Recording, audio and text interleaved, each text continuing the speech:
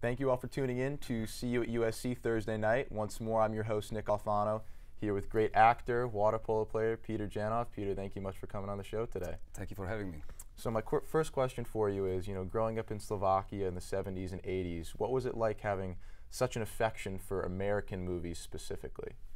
Well, the truth is, American movie in former Czechoslovakia, they were not allowed. It loosened up after President Gorbachev became to power from Russia, and then things became more loosened. So some family movies like Never-Ending Story came to our country.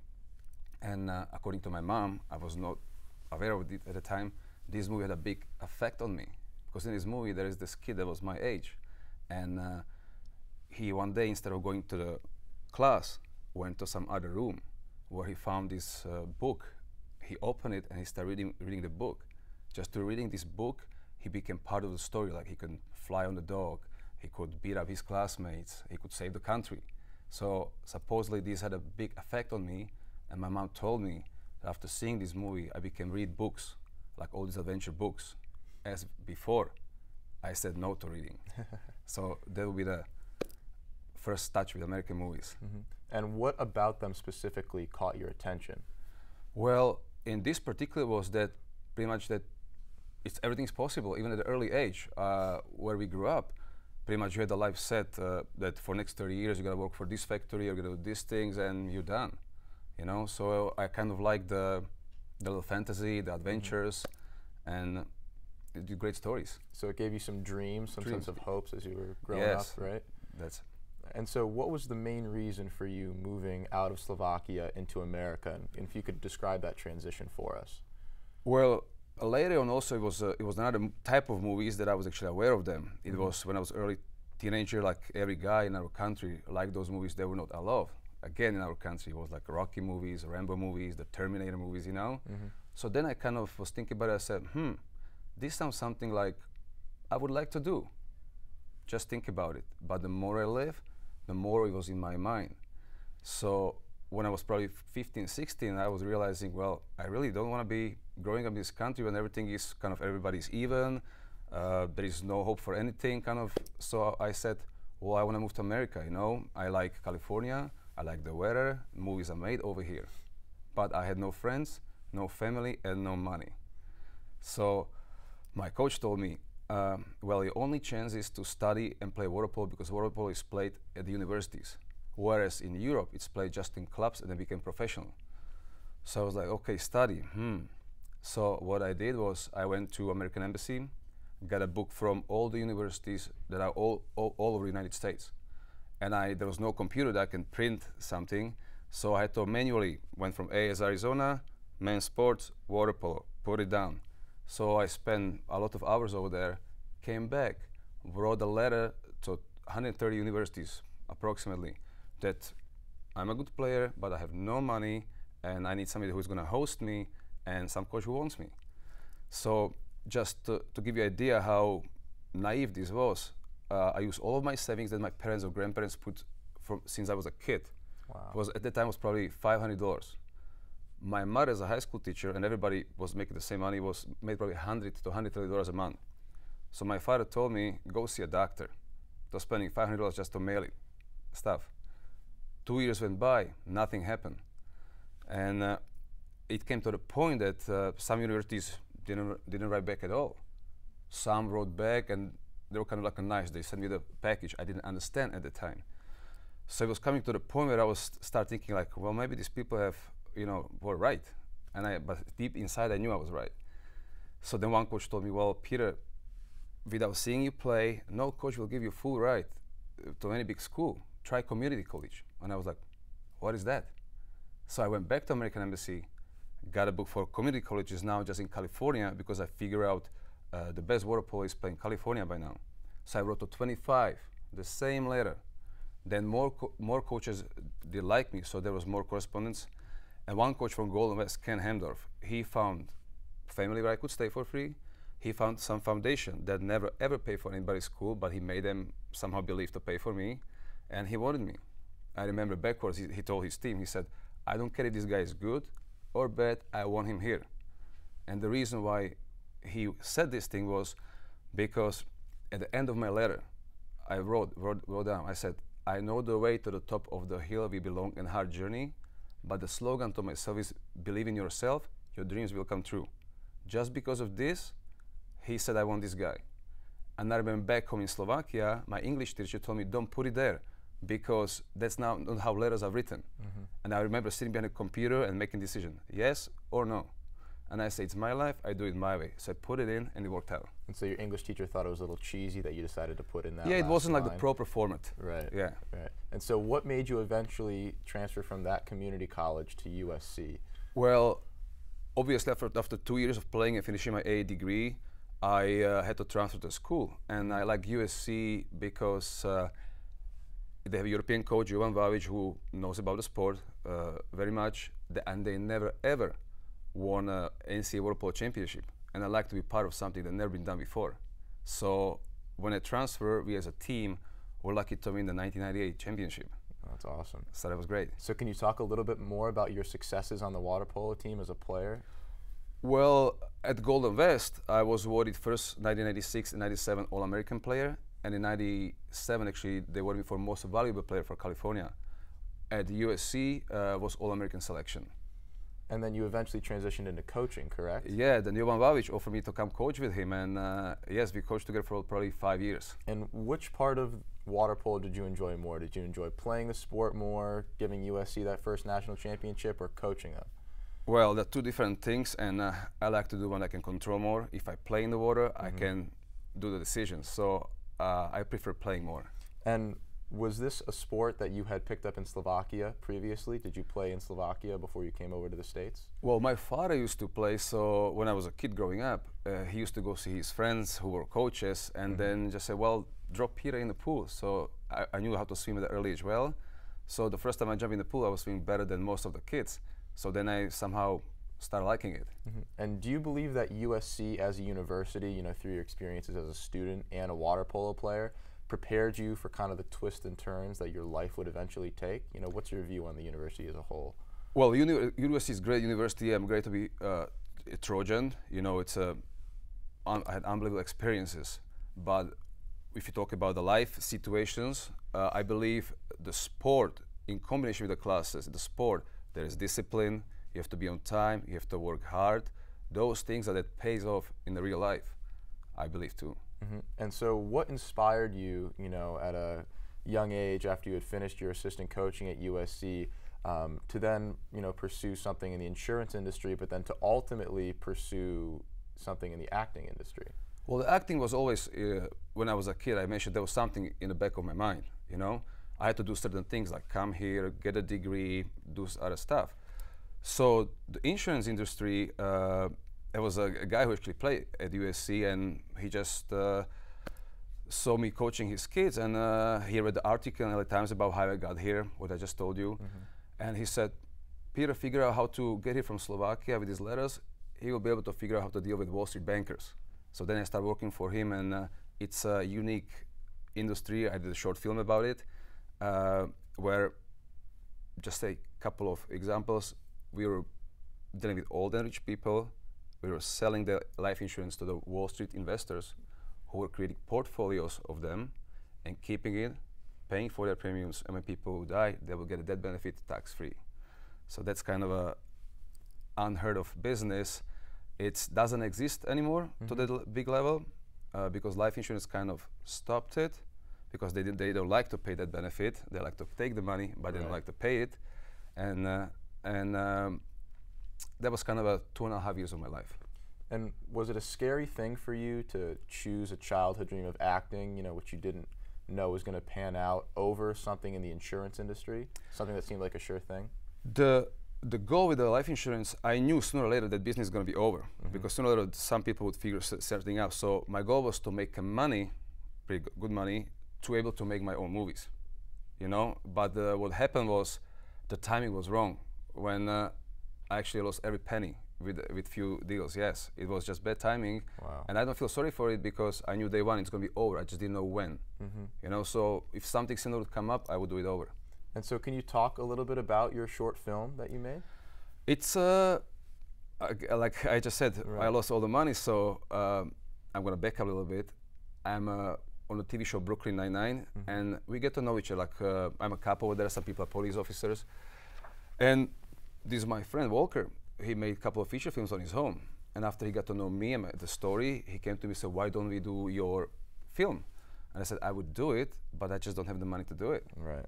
So he said, I talked to a few people. He has professional director of photography with the red cameras and all the equipment. He said he would do you for free, your movie for free. I said, okay. So I made a couple of phone calls, get some people together, and then like the head coach from USC, Jovan Babic, he let me use his house for the movie. Oh, wow. Another USC family that actually their son, Zach Traversi, plays for USC right now, they let me use their house for the movie.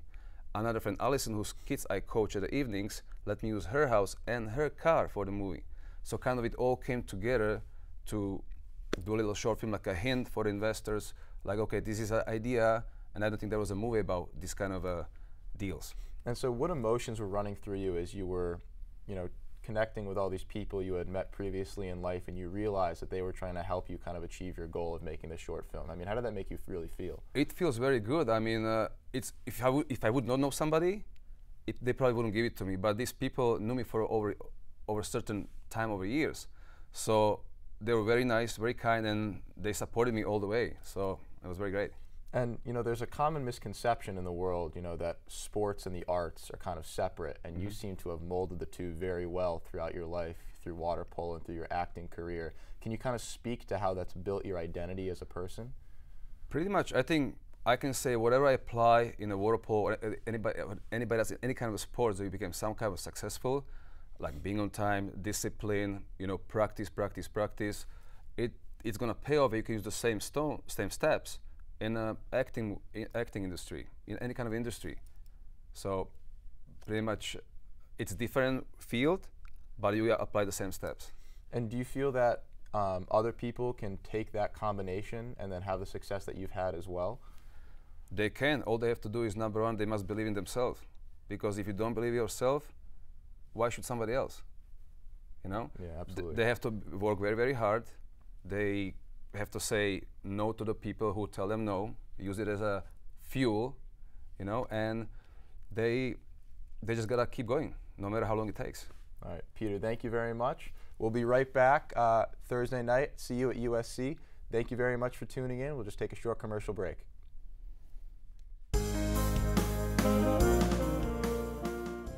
And I'm here with actor and famous water polo player, Peter Janov. Peter, thank you very much again for coming on the show. Thank you. And, you know, Peter, so when people address you as, you know, water polo player, national champion, well-respected actor right now, what about that do you find most appealing? You know, in other words, you know, what makes you so happy about that, about being addressed like that? What emotions run through? I mean, I think that when people address something like this as a national championship, it's that they realize hopefully there's hard work behind it. So it's not easy to win championship, any kind of. So like in Slovakia, I was winning medals. Here at USC, winning rings. And now I'm transferred to the movies, winning some awards in the movies. Like the short film we talked about before. Right. Won a best short action film in Temecula. And just recently in Venice Beach on film festival, I got the best male actor for short films. So getting some awards on a small scale level, want to transfer it to the bigger level. And what theater festivals, excuse me, have your films been in? There was, those two that I mentioned, there was, first they have to be accepted. I submitted to many. Right. So then in Brisbane, Australia, it got People's Choice Award. And actually in November, it's going to play here in LA Live. Oh, beautiful. So that's the next one coming up. Great. And being one of the actors and filmmakers who didn't originally have a theater education, do you have any advice for aspiring actors who either opt to or are not able to have that theater education growing up? They just gotta, I visualize everything. I visualize since early childhood. So I visualize even when I was not doing the theater, it was in my mind. The thing is just go and do it. Do student films, do short films, do anything. It's a practice. Right. And then you gotta believe in yourself. And can you tell us a little bit about your experience on the show Brooklyn Nine-Nine? Yeah, I mean, like I mentioned before, they're like a uniform cop, and I'm glad that I got there. And again, because of water polo, one of the parents that I coach was able to get me on it somehow indirectly. So it's a great sport. There are great people going to other TV shows. These people are very normal, very on time, very hardworking. They know their lines. I just comparing to see what I saw on other TV shows, you know. So I'm glad to be there, be part of the team too. And what is it like being a recurring actor on the show? I mean, does that fill you with a sense of pride as well?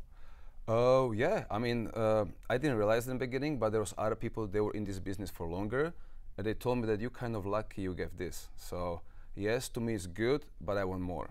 You know, it's like, it's not on top of the hill yet. I have a long way to go. And you know, stars are on that show like Terry Crews, Andy Samberg. Have you learned anything from them? Have you been able to take anything from their acting career and put it into your own? Be professional, like I said, show up on time, know your lines, and be normal to other people, pretty much. And what has been your most rewarding acting experience thus far, whether it be Brooklyn Nine-Nine or some other entity? I think that I put this short film together with my friends from Brooklyn Nine-Nine. As I mentioned, when I lost everything and it was all kind of almost not possible to make it. So just to put it all together on people's free time and manage everybody together at the same time to be available, that was nice to put that piece together.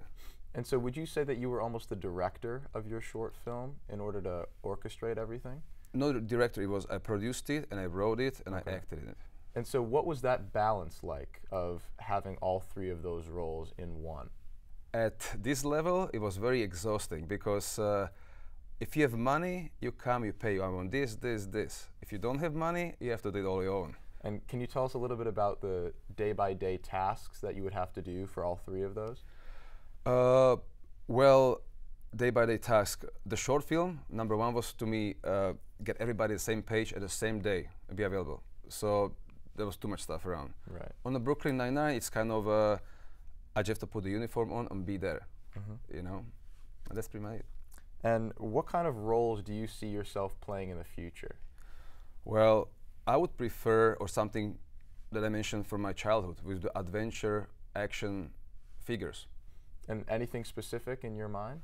Well, if you talk recently, I like the movies Taken, I like the Bourne Identity movies. So those would be those kind of movies I like. And could you see yourself, you know, soon getting into discussions with movie producers, directors, casting people, trying to get yourself into that industry? Are you trying to push forward now, or are you trying to sit back? And no, I wanna go now. So if there's somebody who watches this and wanna talk to me, you know, go ahead, and I would like to talk to you. And you were also featured in one of Taylor Swift's new music video, Wildest Dreams, correct? Could you talk to us about your experience in that? Well, I went, of course, for audition for it, and I had no clue who is in it. They didn't tell us anything about it. So we went to like a wardrobe people. They picked me as being assistant director on the set. So they dress us in 1950s dress, and then director comes and he says, well, this guy looks too good. We got to put a head on him. So they kind of like cover me with a hat, but I am right there. And so what was that experience like, you know, being with Scott Eastwood, Taylor Swift? How was that environment? Again, I guess I'm lucky to meeting these great people because both of them were down-to-earth people. Like, they could sit over here with you, they could sit outside on the street. Simple, normal people. And how does that compare, you know, you working on a music video with Taylor Swift, you being on Brooklyn Nine-Nine, and then you making your own short film? You know, what do you enjoy about each of those, and you know, what are the differences within those as well? Well, it's good to be against people that are at the top in the world, because that's something where I would like to get. So it's good to see what they do, how they do, you know, maybe they do something bad, so I learn from it, I shouldn't do it. But pretty much it's kind of having common sense. You have common sense, you know what to do. Right. And, you know, had you stayed in Slovakia, what do you think that you would be doing with your time right now as compared to currently? Ooh, that's a tough question. I mean, hard to tell because I've been here since 1996, but looking at my friends, most of my friends that I play water polo with, they're all around the world. They actually play France, Germany, Egypt, Africa, Tahiti, even they just went all over. So I think if I would stay there, I would have to do something probably with water polo, or because of the language skills, I can speak German, used to speak very fluent Russian because we have Russian and English. I may do some international business. I kind of like that idea in the past to do something, buy cheap here, sell more there, make a profit. And are you still currently involved with the water polo community, as you just mentioned? I coach kids at the evenings. So to me, it's kind of like, you know, everything kind of I got was because of water polo. I met people through water polo. I got on a TV show because of water polo. I got USC because of water polo. I won championship because of water polo. So I think it's always time to give back to the community or to the sport. So for me to give back is maybe try to teach the kids something so they can learn and benefit later on. And do you still have connections within the water polo industry? Are you still close with people at USC and in Slovakia? Yeah, I mean, these days is to communicate people all around the world through Facebook or anything else. Of course, with Coach Jovan Vavic and my friends that I play with, here and there we meet. And actually, alumni game is coming November 7, I believe. So that's where we all meet and play. And so have you, even though you're not officially an assistant coach on the USC water polo team, have you been able to come to campus and help out whenever you can, or have you just been so busy with your acting career? I was asked to come and help, but I just gotta do my other stuff. It's not even just acting; it's just coaching the kids, being with my daughter, and so on. And do you have a connection with any of the current USC water polo players, or will that not be forged until the alumni game? Yeah, we all talk. Like I just talked to my friend Johnny, who I asked him, "Hey, are you still working over there?" I say, "Yeah, okay," you know. And do you know anybody on the Slovakian national team currently that you're still close with? You know, if you were to travel back there, that you would participate with? Well, actually, there is a player, Juraj Zatovic, who actually played for USC, and he was All-American all 4 years, and he's coming to visit over here. He's going to play the alumni game. And so, do you feel a certain sense of pride as well, being an All-American at USC? I mean, that puts you in an elite category. So do you ever look back on that, incredibly fondly? It's a great feeling, and especially like these kind of rings, when you have it on, it breaks the silence. Even in the movie industry, people come many times. What is this for? I say USC, the water polo national championship. I say really, and then you will be surprised how many people in a movie business, they do cameras or something. They went to USC. You know, they somehow know somebody who does water polo, and then they open up to you more. Right. You know. All right. Well, Peter, thank you very much for coming on the Thank show you. today. I really appreciate it. Thank you all for tuning in. I'll see you next week. Trojan Vision, see you at USC on Thursday night, 6:30. Thank you very much. Bye.